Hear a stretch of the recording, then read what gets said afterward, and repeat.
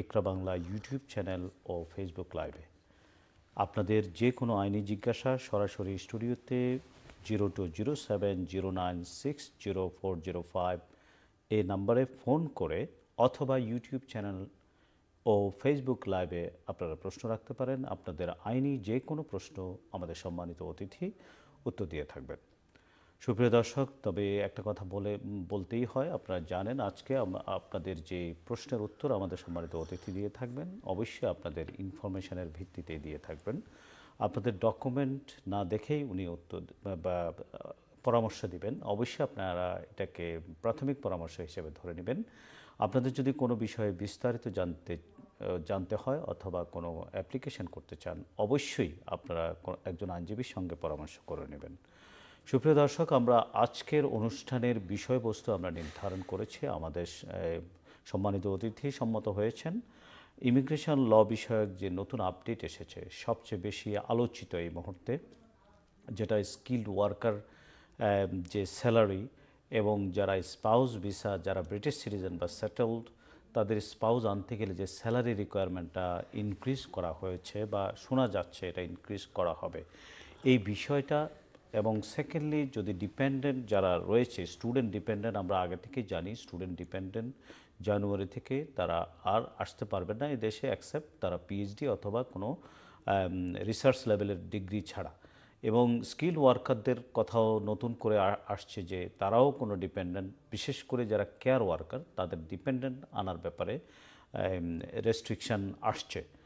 এবং আরেকটা বিষয় আমরা নির্ধারণ করেছি, সেটা হচ্ছে সুইচিং। যারা এক্সিস্টিং স্টুডেন্ট ভিসায় আছে, তারা যদি সুইচ করতে চায় স্কিল্ড ওয়ার্কারে, তাহলে তাদের যে ডিপেন্ডেন্টের যে রেস্ট্রিকশান আসছে, যে তাদের বিশেষ করে কেয়ার ওয়ার্কারের বিষয়ে যে রেস্ট্রিকশান, তারা কি ডিপেন্ডেন্ট সহ তারা কি সুইচ করতে পারবে কিনা, এই তিনটা ভেরি ভাইটাল কোয়েশ্চেন নিয়ে আজকে আমাদের সম্মানিত অতিথি আলাপ করবেন। আপনারা আমাদের সঙ্গেই থাকবেন। আমরা চলে যাই আমাদের আজকের আলোচনায়।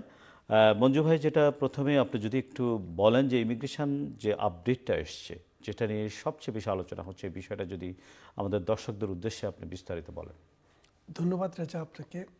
আজকাল তো ফেসবুক খুললে বা অনলাইন পোর্টালগুলো খুললেই দেখতে পাই, মনে হচ্ছে যেন ইমিগ্রেশনে একটা ঝড় বয়ে গেছে, মানে ইমিগ্রেশন আইনের উপর একটা ঝড় বয়ে গেছে। অনেককে দেখি নিজের ফেসবুক মানে ফেসে লাইভ করতেছেন, কেউ অনলাইনে বিভিন্ন পোর্টালে কথা বলছেন। কিন্তু বিষয়টা হচ্ছে কি জানেন, যে ইমিগ্রেশন নিয়ে যে সাম্প্রতিক যে কথাটি মিনিস্টেরিয়াল স্টেটমেন্ট হিসেবে এসছে, সেটি কিন্তু আইন নয়, অথবা সেটি কোনো সাবঅর্ডিনেট ল নয়, অথবা সেটি কোনো বিধিও নয়। সেটি হচ্ছে ইমিগ্রেশনের বিষয়ে এই দেশের হোম মিনিস্টার একটি ঘোষণা দিয়েছেন। এই ঘোষণাটি আইনে পরিণত করতে হলে এটার যথাযথ প্রক্রিয়ার মাধ্যমে করা হবে। আগামী বছরের অর্থাৎ 2024 সালের স্প্রিং সেশন বলছে, তো স্প্রিং সেশন হচ্ছে মার্চ এপ্রিল, স্প্রিং সেশনে কি এটা কি কার্যকরী হবে না এটা উত্থাপন হবে? ওই সময় কার্যকরী হবে। উত্থাপন এখন যেটা আছে এটা তো আইন নয়, এটা একটা ঘোষণা। বিলটা কখন উত্থাপন হবে? এটা যে কোনো সময় হতে পারে, কিন্তু ওরা বলছে ওরা কার্যকরী করার ইচ্ছা রাখে এটাকে, যে এপ্রিল সেশনে, আগামী বছরের এপ্রিল সেশনে। তো এখন উনি যে কথাগুলো বলছেন, এই কথাগুলো যে ঠিক এইভাবে উনি বলেছেন কি, যে বর্তমান সময়ে যারা এই দেশে কেয়ার ওয়ার্কার হিসেবে কাজ করে বা কাজ করতে আসে, তারা কিন্তু তাদের হাজব্যান্ড অথবা ওয়াইফ অথবা একাধিক ছেলে সন্তান থাকলেও তাদেরকে নিয়ে আসতে পারেন। কিন্তু এখন তারা ঘোষণা দিয়েছেন যে 2024 সালের এপ্রিলের পর থেকে কোনো কেয়ার ওয়ার্কার, কেয়ার সেকশনের কোনো ওয়ার্কার তার স্পাউস বা চিলড্রেন বা কোনো ডিপেন্ডেন্টকে নিয়ে আসতে পারবেন না। আচ্ছা, এক কথা। দ্বিতীয় কথা হচ্ছে, যারা কেয়ার ওয়ার্কার নিয়ে আসার জন্য লাইসেন্স প্রাপ্ত, এই লাইসেন্স প্রাপ্ত মানুষদের মধ্যে দুইটা ক্যাটাগরি আছে। তার মধ্যে কিছু কিছু কোম্পানি আছে যারা CQS অ্যাপ্রুভড, আর কিছু কিছু কোম্পানি আছে যে তারা কেয়ার কোম্পানি হিসেবে অ্যাপ্রুভড এবং তাদের লাইসেন্সও আছে, কিন্তু তারা CQS দ্বারা মানে অ্যাপ্রুভ না। সেই ক্ষেত্রে বলছে শুধুমাত্র কেয়ার ওয়ার্কার আন্ডার লাইসেন্স ওদেরটাই থাকবে, ওদেরটাই কার্যকর হবে যাদের সিকিউএস লাইসেন্স আছে। তো আমি ধরে নেই যেই সব কোম্পানিকে লাইসেন্স দেওয়া হচ্ছে তাদের বেশিরভাগেরই সিকিউএস লাইসেন্স আছে ধরে নিলাম। তো সেটা কোনো বড় ইস্যু না। মূল কথাটা হচ্ছে কেয়ার ওয়ার্কারের যে বর্তমান পর্যায়ে যেভাবে আসছে এই আশাটা কন্টিনিউ থাকবে। তবে রেস্ট্রিকশনটা হচ্ছে আপনি আপনার স্পাউসকে নিয়ে আসতে পারবেন না। তাহলে কথাটা বোঝা গেল।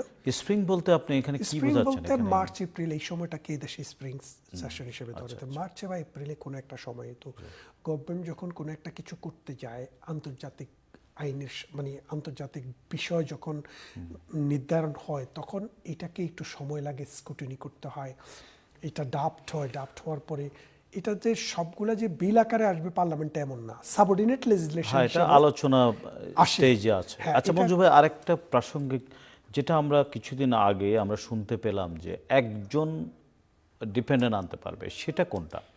না মানে প্রথমে এরকম একটা প্রস্তাব হয়েছিল যে শুধুমাত্র একজন ডিপেন্ডেন্ট অর্থাৎ হাজব্যান্ডকে বা ওয়াইফকে আনার একটা প্রস্তাব এসেছিল, দেওয়া হবে, এরকম একটা আলোচনা চলছে। এটা আসলে প্রস্তাব না, এটা পত্রিকার একটা নিউজ, এটা পত্রিকার নিউজ, ডেইলি মেইলের একটা নিউজ আমরা দেখি। এটা হচ্ছে ডেইলি মেইলের হচ্ছে কি মিনিস্টেরিয়াল রেসপন্সিবিলিটি যাদের আছে ওরকম লেভেলে কিন্তু ইমিগ্রেশন নিয়ে আজকে বেশ কিছুদিন থেকে কথাবার্তা হচ্ছে। কেন কথাগুলো হচ্ছে দেখেন, যে 2010 সালের পর থেকে কনজারভেটিভ গভর্নমেন্ট চেষ্টা করতেছে যে ইমিগ্রেশনকে কন্ট্রোল করার জন্য, অর্থাৎ ইমিগ্রেশন মানে নেট মাইগ্রেশন কমানোর জন্য চেষ্টা করা হচ্ছে। তো এরই অংশ হিসেবে কিন্তু ইউরোপিয়ান ইউনিয়ন থেকেও কিন্তু বেরিয়ে এসছে যে ইউরোপের মানুষ আসে, কিন্তু ইউরোপিয়ান ইউনিয়ন থেকে কিন্তু 2020 সালের পর থেকে মানুষ কিন্তু আর আসছে না। তারপরে দেখেন গত 20 বছরের ইতিহাসে সবচেয়ে বেশি মানুষ যে বছরটায় আসলো সেটা হলো 2023 সাল। 2023 সালে নেট মাইগ্রেশন সংখ্যা হচ্ছে 7,45,000, অর্থাৎ 3/4 অফ এ মিলিয়ন। তা এখন বার্মিংহাম যে সিটি, ওই সিটির লোক সংখ্যা প্রায় এর সমান। তার মানে গভর্নমেন্টের উপরে প্রেশারটা আসছে এরকমভাবে যে একটা বার্মিংহাম শহরে যে পরিমাণ মানুষ বসবাস করে সেই পরিমাণ মানুষ যদি প্রতি বছর এই দেশে নতুন করে অ্যাড হয় তাহলে আপনি কয়টা শহর বানাবেন? প্রতি বছর কি একটা শহর বানানো সম্ভব না। সেই জন্য গভর্নমেন্ট চিন্তা করেছে যে এত বছর পর্যন্ত ওই যে রুয়ান্ডায় পাঠাবে, এটা তো ইলিগাল ইমিগ্রেন্টদের কথা, লিগাল ইমিগ্রেন্ট নিয়ে কিন্তু গভর্নমেন্ট তেমন একটা ভাবেনি। এখন গভর্নমেন্ট চিন্তা করেছে যে না, আমাদেরকে আসলে কন্ট্রোলটা ইলিগাল ইমিগ্রেন্ট দিয়ে নয়, লিগাল ইমিগ্রেন্ট দিয়েই করতে হবে। তার অংশ হিসাবে প্রথম বললেন কি যে গত এক বছর অর্থাৎ 2023 সালের জানুয়ারি থেকে এই বছরের অক্টোবর পর্যন্ত শুধুমাত্র ডিপেন্ডেন্ট হিসেবে এই দেশে 70,000 লোক এসছে। মঞ্জু ভাই, আমি আসছি, একটা কল নিয়ে আসছি। প্রিয় কলার, আপনার নাম বলে প্রশ্ন করুন। আসসালামু আলাইকুম, আমি লন্ডন থেকে বলছি। জি, আবুল আমার নাম। থ্যাংক ইউ আপনার রিসেন্ট ইমিগ্রেশন চেঞ্জেস লইয়া মাত্রা ওটারও একটা কোয়েশ্চেন রইল কি আমার, যারা যে অলরেডি আইসো নন স্কিলড ওয়ার্কারে তারা থ্রেশহোল্ড মনে হরুকা 26,000 দেখাই আইসেন, তারারে মনে হরুকা 3 বছর ভিসা দিছে, কিন্তু এরা যে সময় এক্সটেন্ড করা যাইবা ভিসা তখন 3 বছর পরে তখন কি তারা ও 37,000 না 38,000 ও থ্রেশহোল্ডটা কি তাদের লাগবো নি না লাগতো না? যে সুন্দর কোশ্চেন করেছেন, আপনি শুনতে থাকুন। আমরা এইটাও আমাদের আলোচনা বিষয় রয়েছে আজকে, তারপরও আশা করি আপনার উত্তর পেয়ে যাবেন। মঞ্জু ভাই যদি প্রশ্ন। ধন্যবাদ কলার, আপনার প্রশ্নটা যে এই প্রশ্নটির উত্তর দেওয়ার জন্য দুইটা বিষয় দেখেন। একটা বিষয় হচ্ছে যারা ভাগ্য বলে তাদের মতো বলে দেওয়া, আরেকটি বিষয় হচ্ছে যৌক্তিকভাবে একজন আইনজীবী হিসেবে বলা। যদি ভাগ্যগণে যারা তাদের মতো বলি, সেটা কেন বললাম, অনেককেই আমি দেখছি বলতে শুনছি যে হ্যাঁ তাদেরকেও করতে হবে, কিন্তু এখনও আইনটি আসেনি। আইন যখন আসবে তখন গভর্নমেন্ট কিন্তু একটা ক্লিয়ার একটা গাইডলাইন দিবেন যে যারা আসবে তাদের জন্য কি হবে আর যারা অলরেডি আছে তাদের জন্য কি হবে, তখন আপনাকে আমি ক্লিয়ারলি বলতে পারবো। তবে এই মুহূর্তে আমার কাছে মনে হয় যারা 3 বছরের জন্য এসছেন তারা 3 বছর কিন্তু এই লতেই থাকবেন, অর্থাৎ যা আছে সেটাই চলবে। পরবর্তীতে যদি সেম কোম্পানিতে তারা থাকেন তাদেরকে কিন্তু এমনিতেই স্কিল ওয়ার্কারের বেতন দিতে হবে।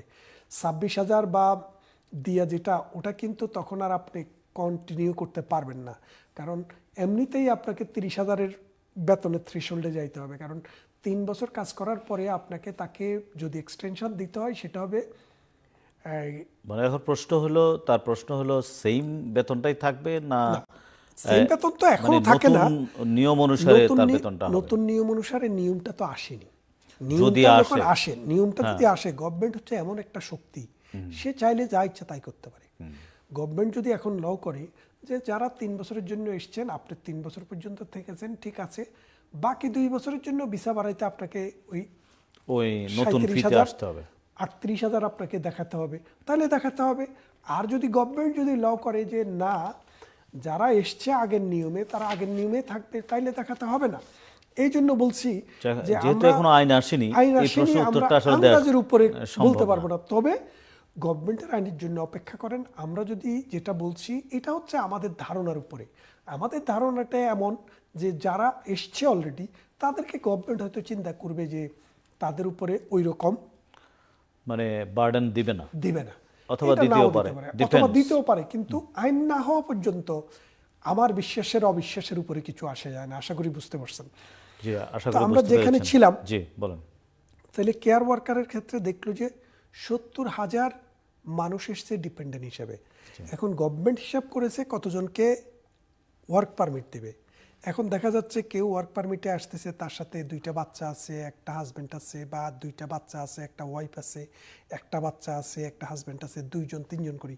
এভাবে দেখা যাচ্ছে যে মানে মাল্টিপ্লাই হচ্ছে, খুব বেশি আসতেছে, তার চেয়ে বেশি হয়ে যাচ্ছে মানে ডিপেন্ডেন্ট। তো সেই জন্য গভর্নমেন্টকে আরেকটা কল নিচ্ছি মঞ্জু ভাই। প্রিয় কলার, আপনার নাম বলে প্রশ্ন করুন। হ্যালো, সালাম আলাইকুম। ওয়ালাইকুম সালাম। ভাই আমার দুইটা কোয়েশ্চন আছে, শর্ট কোয়েশ্চন। জি, আমার একটা কোয়েশ্চন হইল কি, আর এই বায়োমেট্রিক কার্ড তো 2024 ডিসেম্বরে শেষ হয়ে গিয়েছে, ঠিক আছে না? তো আমি চাইলাম এপ্রিলে দেশে যাইতাম, আইতে সময় কোনো অসুবিধা হবে না, আমি 1 মান্থ লাগে যাই। মানে আপনার ভিসা কত দিন পর্যন্ত ভ্যালিড আছে আমার 2000 ডিসেম্বর পর্যন্ত। মানে এটা কার্ডে ভ্যালিড আছে, এমনি কাগজে কত বছর দিয়েছিল? কাগজে তো দিয়েছে 10 ইয়ার। 10 ইয়ার্স, আচ্ছা ঠিক আছে। আপনি ভাই আমরা কার্ডের মধ্যে আনলিমিটেড, নো লিমিট, মানে ইনডিফিনিট লিভ টু রিমেইন, তাই তো? No limit. আচ্ছা শুনেন, আপনাকে একটু প্রশ্ন আমি করি। আপনার যে কার্ড, জি, কার্ডের বাইরে আপনার পাসপোর্টের মধ্যে কোনো সিল আছে ইনডিফিনিট লিভ টু রিমেইন? এটা আগে আসিল। এখন নাই, এখন হলো আপনার কার্ড। আপনার ভিসা যে কার্ডটি আছে সেই কার্ডটি শেষ হয়ে যাবে ডিসেম্বর 31 ডিসেম্বর 2024 নাকি? জি জি। তো আপনি দেশে যাবেন কখন? আমি এপ্রিলে যাব দেশে। তো এপ্রিলে যাবেন, তখন তো আপনার ভিসা আছে, সমস্যা কি? আচ্ছা, আমার আরেকটা কোশ্চেন আছে ভাই। জি, আমার আরেকটা কোশ্চেন হইল কি, আরে দুর্গা ফার্স্ট ভিসা যদি এখন আইয়া থাকে 5 বছর রাইটে, উনি যদি আগে দেশে যাইতে চায়, এখন 2.5 বছর এক্সটেনশন করছি না, বাকি আছে 1 বছর, কোনো অসুবিধা হবে না দেশে গেলে? কতই থাকতে পারবো? আচ্ছা ঠিক আছে, ধন্যবাদ। জি, আপনি শুনতে থাকুন। ধন্যবাদ। আপনাকে একটা জিনিস বলি, আপনার 2টা প্রশ্ন। 1 নাম্বার প্রশ্ন হচ্ছে আপনার ইনডিফিনিট লিভ টু রিমেইনের কার্ডের মেয়াদ আছে 31 ডিসেম্বর 2024, আর আপনি আগামী বছরের এপ্রিলে দেশে যেতে চান, এতে কোনো সমস্যা নেই। আপনি যদি দেশে যান, আপনার কার্ড যদি ভ্যালিড থাকে, আপনি ফেরত আসবেন, এতে সমস্যা নেই। কিন্তু 31 ডিসেম্বর 2024-এ যাদের কার্ড এক্সপায়ার হয়ে যাচ্ছে কিন্তু ভিসা এক্সপায়ার হচ্ছে না, আর ইনডিফিনিট লিভ তো এক্সপায়ার হয় না, তাদের জন্য গভর্নমেন্ট এই বছরের কামিং ইয়ারের এপ্রিলে নতুন করে একটা রুল দিবে। রুল দিয়ে ওটাকে গভর্নমেন্ট বলছে যে অনলাইন সিস্টেমে তাদেরকে একটা অ্যাক্সেস দিবে, তাদের এটা পৃথিবীর যে কোনো জায়গা থেকে চেক করা যাবে তার ভিসাটা আছে কিনা। অর্থাৎ আপনার কোনো কার্ড থাকবে না, বিআরপি কার্ড থাকবে না, কিন্তু আপনার ভিসা কতদিন পর্যন্ত আছে সেটা আপনি জানবেন। ওই তারিখ পর্যন্ত পৃথিবীর যে কোনো দেশ থেকে এটা ট্র্যাক করা যাবে একটা কোডের মাধ্যমে। তো আশা করছি এপ্রিল বা জুনের মধ্যে এটা আপনারা পাবেন।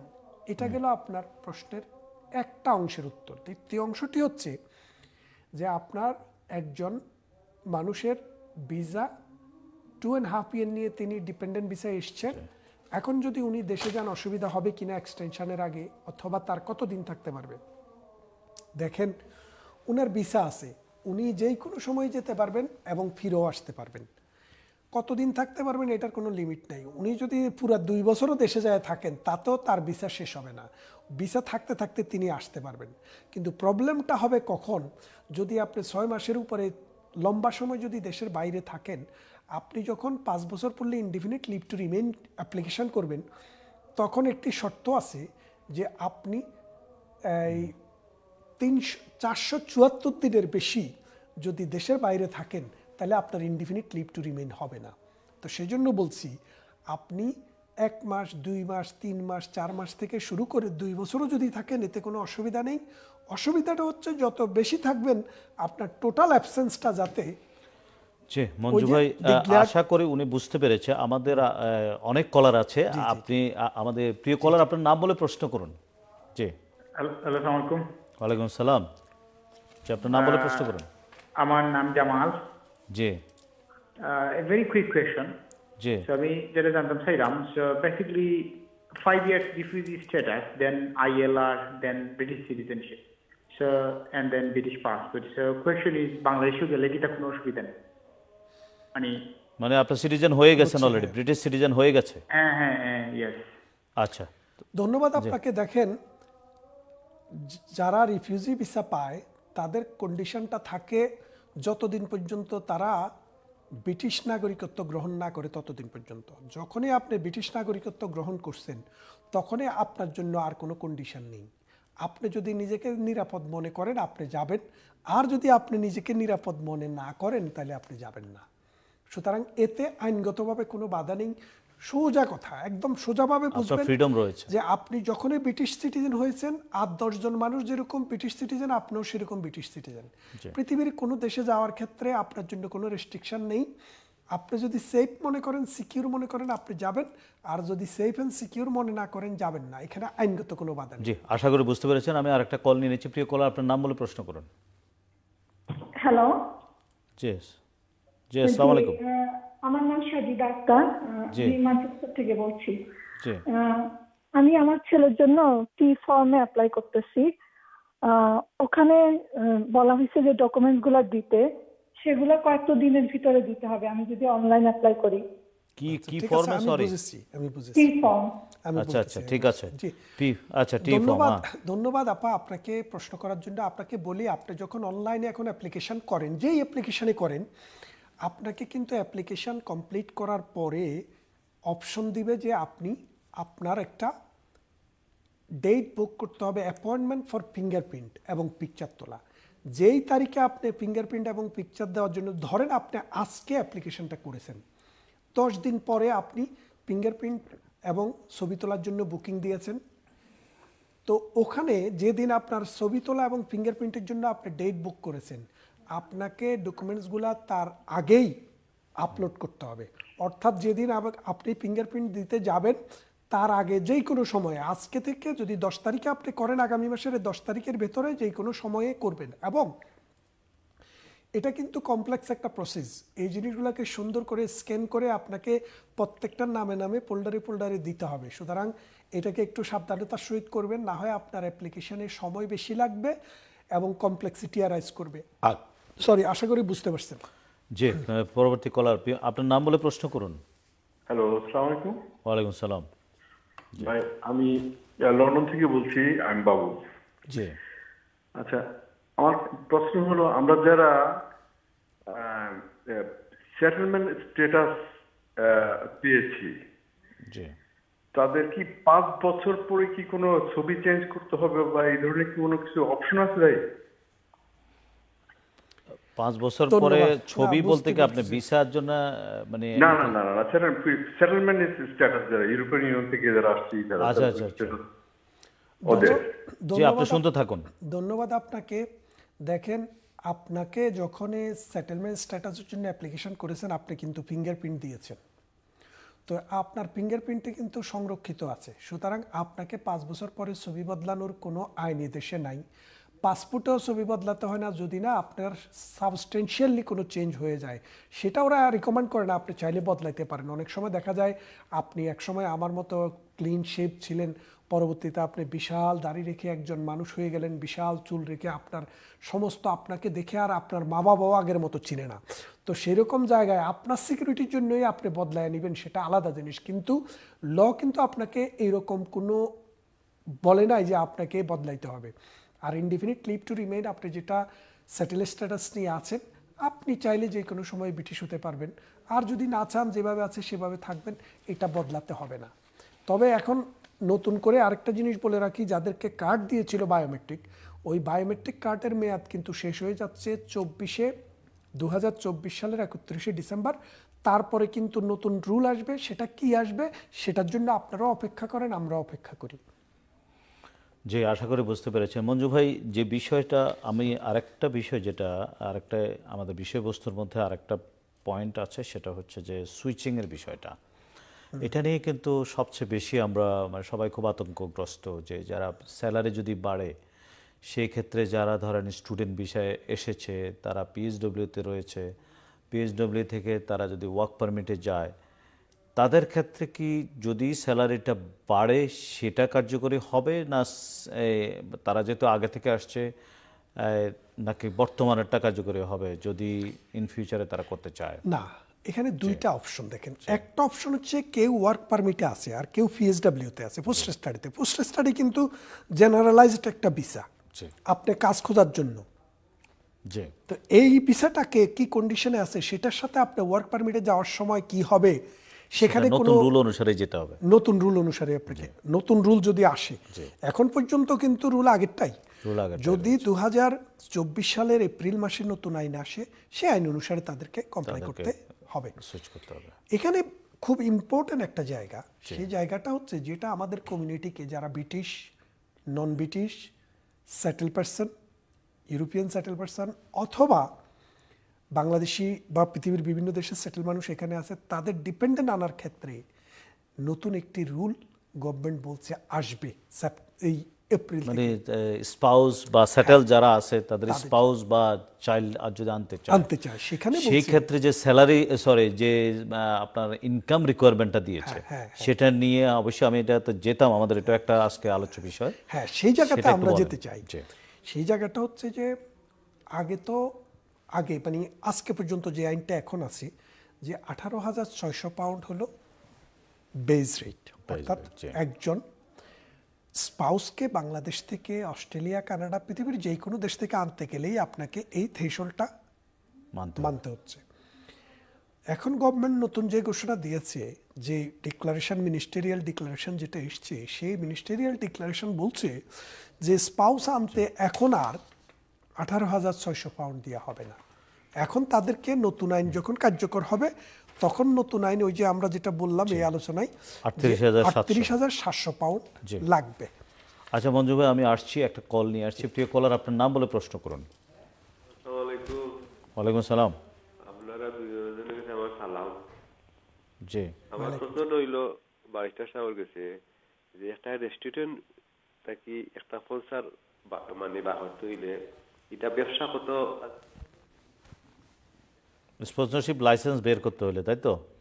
ব্যবসাটা কত দেখাইতে হবে, মানে কত টাকার ব্যবসা লাগবে? আচ্ছা, আপনি শুনতে থাকুন, আশা করি। জি মঞ্জু ভাই। ধন্যবাদ ভাইজান আপনার প্রশ্নের জন্য। যে একটা স্পন্সরশিপ লাইসেন্স পেতে হলে আপনার ব্যবসা কত থাকতে হবে, এরকম কোনো সুনির্দিষ্ট আইন নেই যে আপনার ব্যবসার পরিমাণ এরকম হতে হবে। তবে একটা কথা আছে যে ফাইন্যান্সিয়াল ভায়াবিলিটি, বিজনেসে ফাইন্যান্সিয়াল ভায়াবিলিটি বলতে, যেমন মনে করেন আপনি দুইজন মানুষের চাকরি করে, এই রকম প্রতিষ্ঠান থেকে আপনি ওয়ার্ক পারমিট পেয়ে যাবেন, এটার সম্ভাবনা খুবই কম। মোটামুটি 5-7জন লোক কাজ করে, 5জন লোক কাজ করে, এরকম প্রতিষ্ঠান থেকেই সাধারণত ওয়ার্ক পারমিট হয়। এখন দেখেন, আপনি যদি 3জন মানুষ বা 4জন মানুষ একটা কোম্পানিতে চাকরি করে, তাদের বেতন যদি 20,000 করেও ধরেন, বা কারো বেতন 10,000, 3জনের বেতন 10,000 করে 30,000। আর একজন মানুষ তো ফুল টাইম থাকতে হবে। যে ব্যবসায় একজন মানুষও ফুল টাইম কাজ করে না, তাদের কিন্তু ওয়ার্ক পারমিট পাওয়াটা কঠিন। ওই একজন মানুষকে যদি 20,000 বেতন দেখান, যিনি মালিক বা মানে ম্যানেজার, তাহলে একজনের 20,000, 3জনের 30,000, তাহলে কত হলো? 50,000 50,000 এই 50,000-এর সাথে আপনি যে বিজনেসটা করেন, আপনার বিজনেসের ধরেন মাসে যদি 2,000 টাকা যদি আপনার রেন্ট হয়, তাহলে আপনার হচ্ছে 24,000, 50,000 24-এ 75,000। তারপরে আপনার এই যে ইউটিলিটি বিল বা অন্যান্য কিছু মিলায়া বিল রয়েছে, তাহলে তো আপনার মিনিমাম দেখা যাচ্ছে যে 100,000 একটা বিজনেস, 100,000 একটা বিজনেসের কস্ট থাকে। হ্যাঁ, মিনিমাম কস্ট, যে এরকম ছোটখাটো একটা বিজনেসে। তাহলে আপনি দেখেন, আপনি 100,000 যে আপনার খরচ, এই খরচটা কি আপনি নিজের পকেট থেকে দিবেন না বিজনেস থেকে আপনি জেনারেট করবেন? যে বিজনেস কন্টিনিউয়াসলি পকেট থেকে টাকা দিয়ে চলে, ওটা কিন্তু ফাইন্যান্সিয়ালি ভায়াবল বিজনেস না। ওই বিজনেসের জন্য কোনো ওয়ার্ক পারমিট পাবেন না। তবে দুঃখজনক হলেও সত্যি, আমাদের দেশের এখানে আমাদের আইনজীবীদের মধ্যে বা আইনজীবী ছাড়াও মানুষ আছেন যারা ওয়ার্ক পারমিট করে দেওয়ার জন্য নানান মানুষকে নানান ধরনের প্যাকেজ দেয়। তারা বলে যে আসেন, কোনো ব্যাপার না, কত টাকা ইনকাম, কত টাকা এগুলা। আচ্ছা মঞ্জু ভাই, এখানে আমি একটা প্রাসঙ্গিক কোশ্চেন করি ওনার সাথে। সেটা হলো, ধরেন আপনি বলছেন যে 100K যদি একটা কোম্পানির খরচ থাকে, নিশ্চয়ই তার ভায়াবিলিটি শো করতে হলে তাকে মোর ইনকাম দেখাতে হবে। প্রশ্ন হলো, যদি স্টার্ট আপ কোম্পানি হয়, এখন তো দেখা যাচ্ছে যে স্টার্ট আপ কোম্পানিও লাইসেন্স নিচ্ছে। হ্যাঁ, তাহলে স্টার্ট আপ কোম্পানি হলেও তো অ্যাটলিস্ট 3 থেকে 6 মাস। এই কোশ্চেনের আনসারটা প্লাস বিস্তারিত আনসারটা আমরা ব্রেক থেকে এসে অবশ্যই দিব। সুপ্রিয় দর্শক, আমরা ছোট্ট একটা বিরতিতে যাব, ততক্ষণ পর্যন্ত আমাদের সঙ্গেই থাকুন।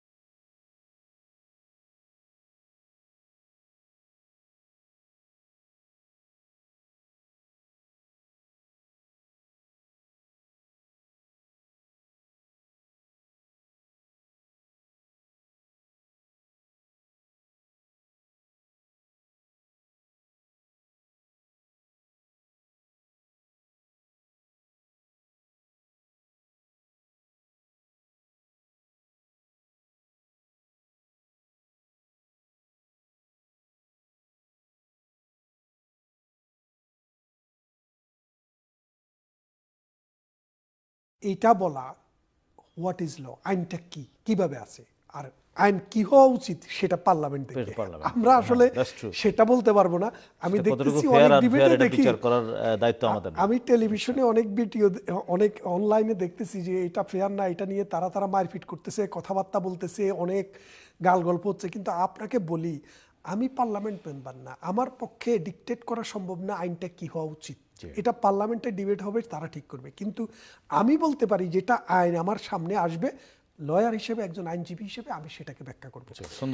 সুন্দর কথা বলেছেন। হ্যাঁ, তো সেই জন্য বলছি যে যদি কেউ রুট পরিবর্তন না করে, যেমন ওয়ার্ক পারমিটে আছে, ডিপেন্ডেন্ট আছে, স্কিল ভিসায় আর কি, পরবর্তীতে তারা যখন এক্সটেনশন করবে, তাদের ওয়ার্কারের, তাদের এক্সটেনশনও কিন্তু তাদের স্পাউস অথবা ডিপেন্ডেন্ট চাইল্ড যারা আছে তাদেরকে থাকতে কোনো অসুবিধা হবে না। যারা স্টুডেন্ট, আপনি যেটা বলছেন, এই ধরনের সমস্যা হতে পারে, চেঞ্জ করবে তখন তাদের প্রবলেম হওয়ার সম্ভাবনা খুব বেশি। কারণ আপনি যখন একটা ক্যাটাগরিতে থেকে আরেকটা ক্যাটাগরিতে যান, তখন কিন্তু এটা গ্যারান্টি না যে আপনার স্পাউস বা আপনার ডিপেন্ডেন্ট যারা আছে তাদেরকে সহ নিয়ে যেতে পারবেন কিনা।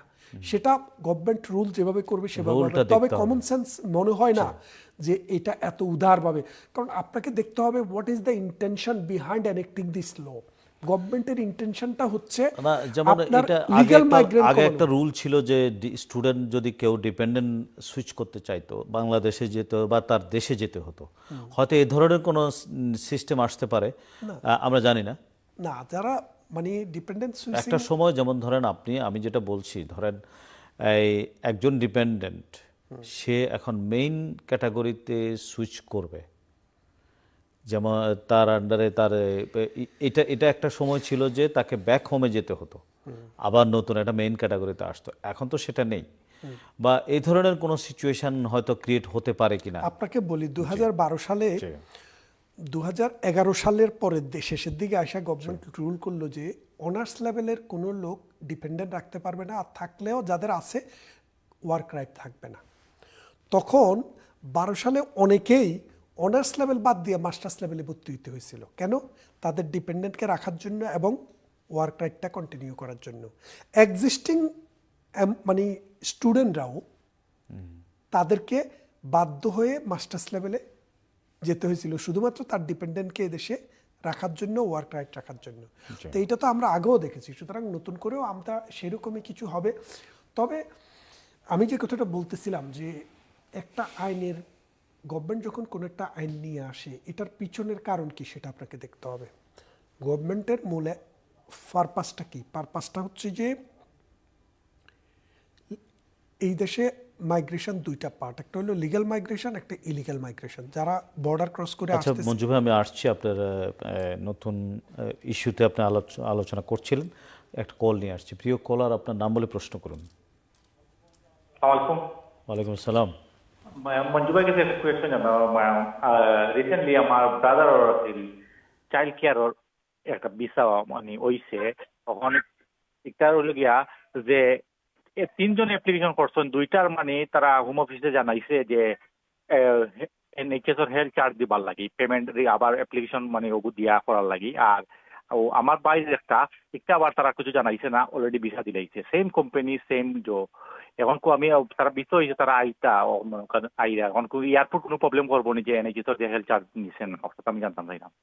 কোম্পানি এটা কি কোম্পানি বলছেন? এটা এগো চাইল্ড কেয়ার। চাইল্ড কেয়ার, আচ্ছা। চাইল্ড কেয়ারের তো আইএইচএস দিতে হয়। হ্যাঁ, তো সেটাই, আপনি এটা কেয়ারার না, চাইল্ড কেয়ার হয়। আমরা জানি না, আমরা একজনের ক্ষেত্রে তারা আইএইচএস নেয়নি। আপনার প্রশ্ন হলো সে যদি এয়ারপোর্টে আসে তার কোনো সমস্যা হবে কিনা। জি, আপনি শুনতে থাকুন মঞ্জু ভাই। ধন্যবাদ আপনার প্রশ্নের জন্য। যদি কোনো ফি যদি অব্লিগেটরি হয়, যেটা দিতে হবে, সেটা যদি না দেওয়া হয়, হোম অফিস যদি পরবর্তীতে আপনাকে যদি ইনফর্ম করে যে আপনি এটার ফি দেন, না দিয়ে যদি আপনি বর্ডার ক্রস করার চেষ্টা করেন, এটা সমস্যা হবে গ্যারান্টি। আর যদি এমন হয় যে আপনি অ্যাপ্লিকেশন করেছেন, ওরা ফি ছাড়াই ভিসা দিয়ে দিছে এবং পরবর্তীতে আপনার সাথে যোগাযোগও করেনি যে ভিসার ফি দিতে হবে, অর্থাৎ হেলথ চার্জ দিতে হবে, সেই ক্ষেত্রে কোনো অসুবিধা হওয়ার সম্ভাবনা কম। কিন্তু যদি ওরা যোগাযোগ করে থাকে, আপনার ইমেল আসে থাকে, সেই ক্ষেত্রে আপনি যদি এটা না দিয়ে যদি বর্ডার ক্রস করার চেষ্টা করেন, তাহলে আপনার কিন্তু সমূহ সম্ভাবনা যে you have to go back. আশা করি বুঝতে পেরেছেন। আপনার ক্ষেত্রে সমস্যা হওয়ার কথা না, যেহেতু আপনি বলেছেন এই ধরনের কোনো ইমেল পাননি। আমি পরবর্তী কলে যাচ্ছি। প্রিয় কলার, আপনার নাম বলে প্রশ্ন করুন। আসসালামু আলাইকুম, আমি ফয়লাতুল আসলাম। আবার আইসে আর একটা প্রশ্ন আছিল আপনার কাছে, যে মনে করো স্কিল্ড ওয়ার্কার বিষয়ে যে মনে 3 বছর লাগি আইসেন, তাই 3 বছর পরে যদি সুইচ করেন মনে করো কেয়ার ওয়ার্কার বিষয়, আর দুইটার মিলে যদি 5 বছর ওই এরপরে তাই কি সেটেলমেন্টের লাগি অ্যাপ্লাই করতে পারবে?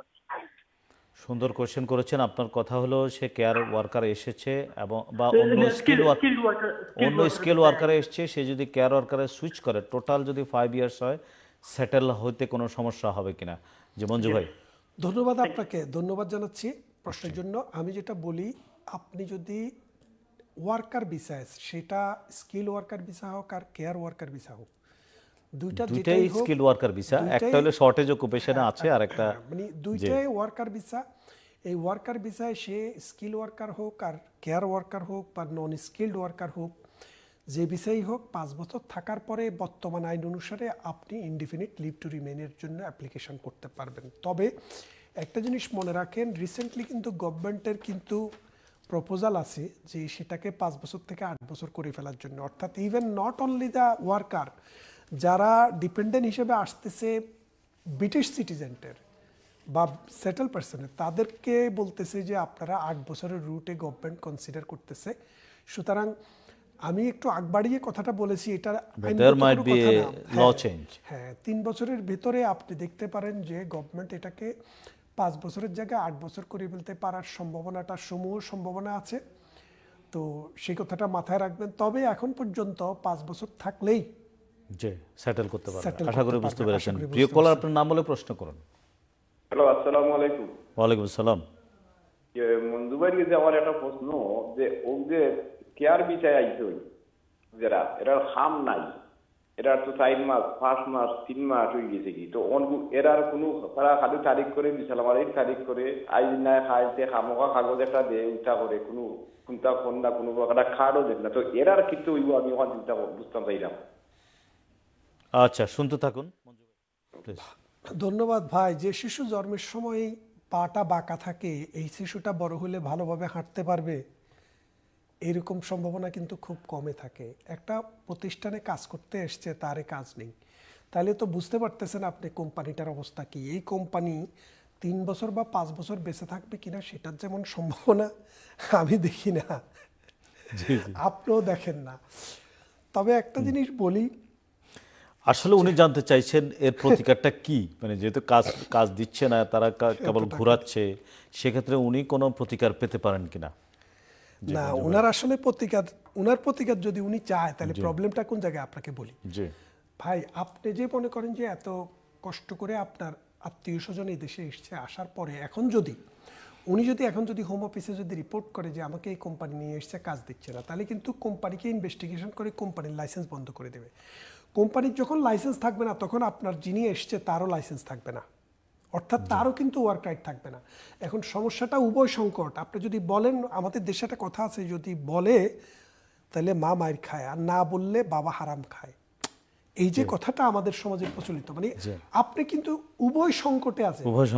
একদিকে আছেন কি, কাজ দিচ্ছে না, আপনি কি করবেন? কাজ না দিলে যেটা সমস্যা হইতে পারে, যেমন মনে করেন যে 5 বছর পরে গভর্নমেন্ট যদি স্যালারি তো সে দেখাচ্ছে না, স্যালারি যদি তাহলে এখানেও তো একটা সমস্যা। বলে যে আমরা গভর্নমেন্টের হাতে তো হেসে মার্সি আছে, যদি বলে যে আপনাকে ইনডিফিনিট লিভ টু রিমেইন দেওয়ার সময় 5 বছর যখন পূর্বে, তখন আমি দেখব যে আপনার কাজ ছিল কিনা 5 বছর, যদি না থাকে তাহলে আপনাকে দেব না, ওরকমও হইতে পারে। তাই বলছি, আপনারা নেগোসিয়েশন করেন, কোম্পানির সাথে কথা বলে আপনারা এটার একটা রেজুলেশন বাইর করেন, তারা কাজ দেয় কিনা এটা একটা চেষ্টা করেন। আপনি এত কষ্ট। আচ্ছা মঞ্জু ভাই, আরেকটা জিনিস আমি প্রাসঙ্গিক একটা কোয়েশ্চেন করি এই ভদ্রলোকের প্রশ্নের আলোকে। যদি মানে একটা লোক ইমিগ্রেন্ট হয়ে আসার পরে কত মাস পরে তার স্যালারিটা মাস্ট শো করতে হবে, এই ধরনের লক অবশ্যই আছে। 60 ডেজের মধ্যে তাকে কাজ দিতে হবে। আচ্ছা, তার মানে 60 ডেজের মধ্যে যারা স্যালারি দেখাচ্ছে না বা করছে না, তাদের কি হবে ভবিষ্যতের? গভর্নমেন্ট যদি এটা ডিটেক্ট করতে পারে যে কেউ 60 ডেজে পর্যন্ত ভিতরে কাজে জয়েন করে নাই, এটা যদি গভর্নমেন্ট কোনো কারণে অ্যাক্টিভলি চেক করে যদি ডিটেক্ট করে, কোনো তাহলে তার ভিসা ক্যান্সেল হয়ে যেতে পারে, মানে কস্টটা ক্যান্সেল হয়ে যেতে পারে। জি, আমি আরেকটা কল নিয়ে আপনার কাছে আসছি। প্রিয় কলার, আপনার নাম বলে প্রশ্ন করুন। হ্যালো, আসসালামু আলাইকুম। আমার নাম আলমগীর ভাই, আমি ফোন করতেছি গ্লোস্টারশায়ার থেকে। আমার একটা বিষয় জানতে চাই। আমি উইডো মানুষ, আমি আমার নিজের ঘর আছে, আমার নিজের কাজ আছে, আল্লাহর রহমতে 30,000 পাউন্ডের উপরে আমি কাজ করি।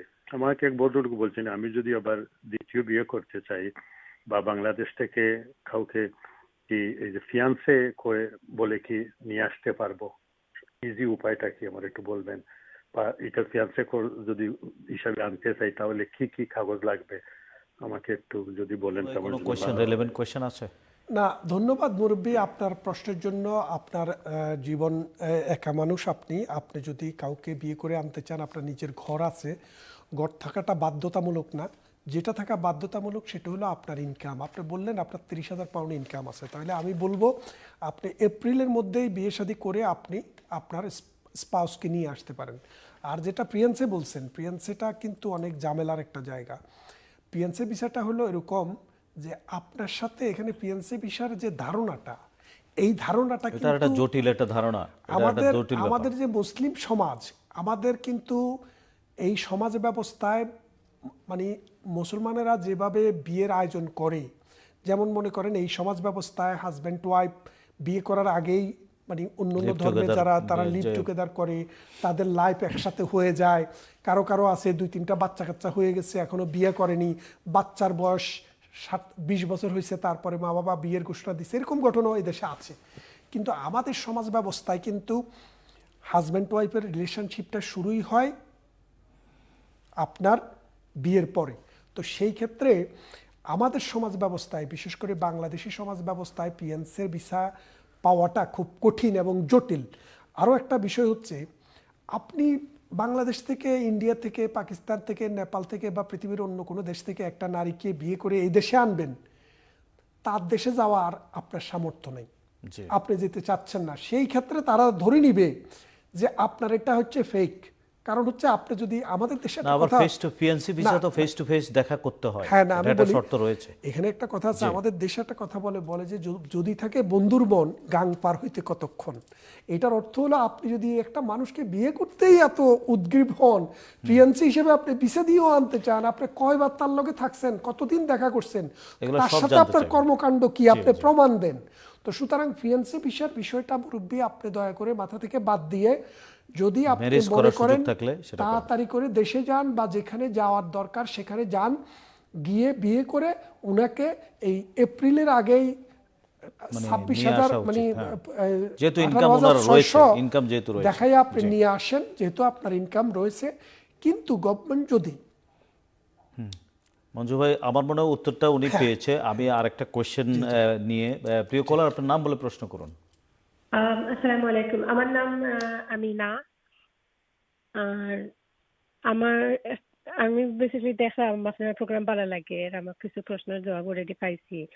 আর একটা প্রশ্ন করতাম আসলাম, আমার আম্মা আব্বা গত বছর আইয়া গেছেন লন্ডন ভিজিটিং ভিসায়, 5 মাস থাকতে গেছে লাগে। আর এবার আমরা অ্যাপ্লাই করছিলাম, তখন বর্তমানে আমরা জানাইছে যে তা দিছে না ভিসা, আইলে যাইতা নাই, তারা যদি লন্ডন আইন এবার তারা যাইতা নাই। তাই আমি জানতাম চাইছিলাম যে ইকটার উত্তর আমরা কিতা দিতাম পারবো, কিংবা আমরা কিতা করতাম পারবো ইকটার লাগি যে তারা যাইতা। মানে আপনারা অ্যাপ্লাই করেছিলেন ব্রিটিশ ভিজিটর ভিসা নাকি? ভিজিটিং ভিসা, জি। গত বছর আইয়া 5 মাস থেকে গেছে, না এবার আরবার করছি আমরা ভিজিটিং ভিসা। তো এখন তারা রিফিউজ করছে যে আপনারা আসলে সে আবার যাবে না। আরেকটা প্রশ্ন জিজ্ঞেস করি, এটা কোনো বলছে কিনা আগের বার আইসা আপনারা 1 মাস থাকবেন বলছেন, 4 মাস ছিলেন, এরকম কিছু বলছে? না। গত বছর তাহলে আপনি আমাদের আসলে প্রোগ্রাম একবারে শেষের দিকে, মনে হয় 2-1 মিনিট আছে আমাদের। আমি আপনাকে বলি, আপনার এটার জন্য যেহেতু তাদের ক্রেডিবিলিটি আছে, গতবারে এসে চলে গেছে, আপনি এবারে যেটা করতে পারেন এটাকে বলে প্রি অ্যাকশন প্রোটোকল, অর্থাৎ আপনি জুডিশিয়াল রিভিউ করতে পারেন। আপনার এটাতে অ্যাডমিনিস্ট্রেটিভ রিভিউও নেই, আপিলও নেই। যে জায়গায় আপিল থাকে না, অ্যাডমিনিস্ট্রেটিভ রিভিউ থাকে না, সেখানে আরেকটা পদ্ধতি আছে যেটাকে বলে জুডিশিয়াল রিভিউ।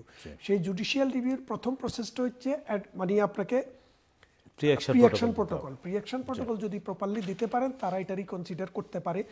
আর অন্যান্য কাগজপত্র দেখলে আমি হয়তো বলতে পারবো যে এটাতে ভায়াবিলিটি কতটুকু, এটা হওয়ার সম্ভাবনা কতটুকু।